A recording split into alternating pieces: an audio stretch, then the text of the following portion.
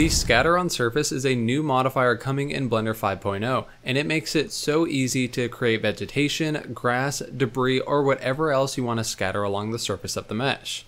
In this video, we're going to walk through every single setting and figure out how it all works.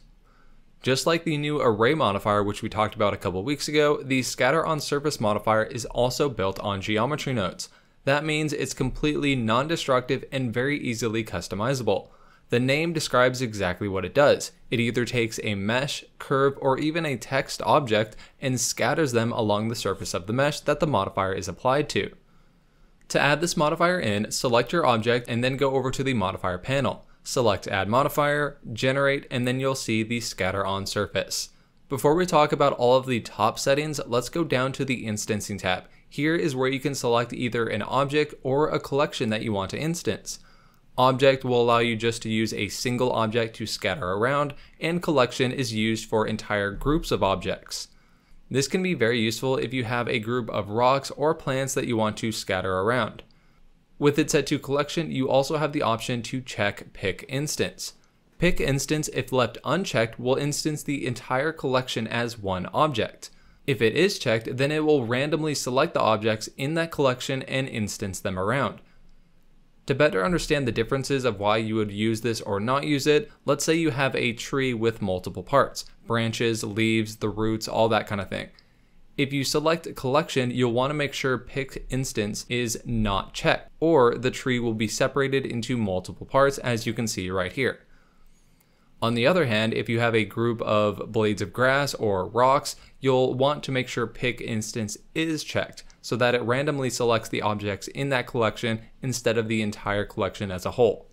The other setting that we have here in this tab is the Reset Transform. Sometimes if the object is not at the center of the world when it's inside that collection, you're going to get some really strange results as the objects are all over the place.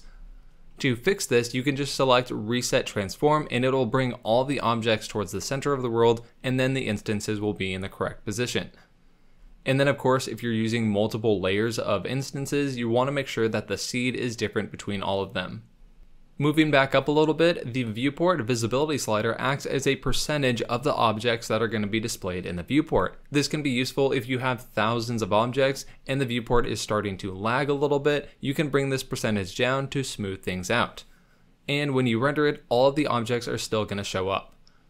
The last setting here in the Instancing tab is the Realize Instances checkbox. Currently, with it unchecked, all of the objects that are scattered around are just instances and not real geometry. Meaning if you try to add modifiers on top of this, it's not going to affect these scattered objects until you check Realize Instance, which converts them into real geometry, as you can see down here. Now before we talk about the transform and randomize, let's jump back up to the top here and work our way down. The density method controls how the objects are distributed along the surface. With it set to amount, you can set the exact number of objects that you want with this setting. With it set to density, you can either distribute the objects randomly, or you can use the Poisson. That method. Random obviously just randomly scatters the objects all along the mesh, and the amount is controlled by the density slider. If the density is high enough, you'll definitely see some clipping on the objects. To prevent this, you can switch the mode over to Poisson, which gives you a minimum distance that the objects must be from each other when they're scattered around. This is a great setting to have because normally with hair particles, there's no control over how close they are to each other, and you'll always have some clipping visible in the render. But with this setting, it completely solves that problem. The other setting that we have here is a distribution mask, and this setting basically acts as a percentage slider. However, if you click the button on the side, you can now use an attribute to control the mask. For example, if you create a new vertex group, you can paint on certain areas of the mesh that you want. And then from here, you can select that group in the drop-down menu. Keep Surface will either remove or keep the original mesh in the scene. This can be useful if you don't want the original mesh to show up in the render, but you still want all of these scattered particles to be there. Scatter on instances will allow other instances from other modifiers to be scattered on top of the original instances. For example, if you stack two of these modifiers on top of each other, the second one you check Scatter on Instances, now all the new objects will be scattered on top of the instances that were from the first modifier. Keep in mind the scale numbers matter quite a bit here. Whatever the scale is for the first modifier will be multiplied to the new instances. This can result in some different scales between the different objects. In order to fix this, all you have to do is make sure the first modifier scales are always at 1, and now any new instances that are on top of other instances will be exactly the same throughout the entire thing. And then obviously, if you don't like the pattern of these scattered objects, you can change the seed value here. Since we already talked about the instancing tab, let's jump down a little bit to the transform tab.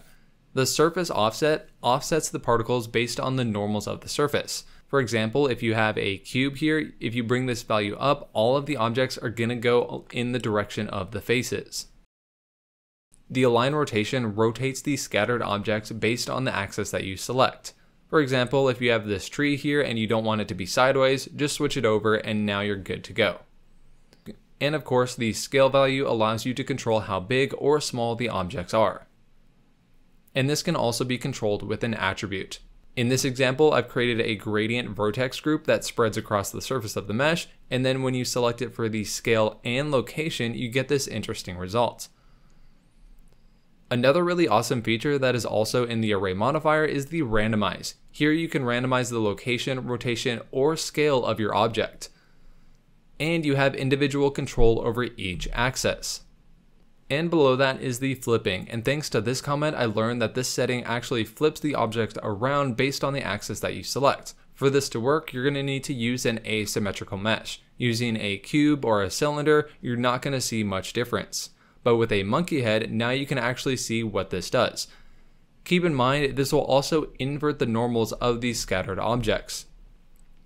There's probably a way to fix this in geometry nodes, but I wasn't able to figure it out. So if you know how to fix the normals after they're flipped, let me know in the comments down below. And at the very bottom, you have the option to change the seed of the randomize to experiment and get different results.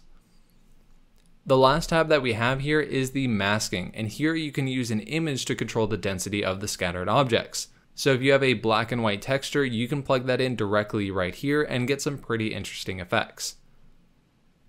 Now that we've gone through all of the different settings, how can we actually use this modifier and what are some practical use cases?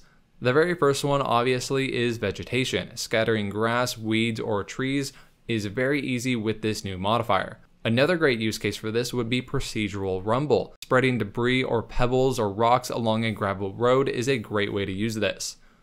Or you could do some more abstract things by creating a dynamic paint vertex group and plugging that into the randomized scale and rotation. You can get some really cool results that way. But there we go, we've now covered everything that there is to know about the scatter on surface modifier coming in Blender 5.0. Thank you very much for watching, and thank you to all of my current patrons. You can see all of their names right here. I'll put the link to that down in the description. You can get every single blend file I've ever created on this channel. Make sure to subscribe because next week we're going to be talking about the curve to tube. Thanks again for watching, and I'll see you guys in the next one.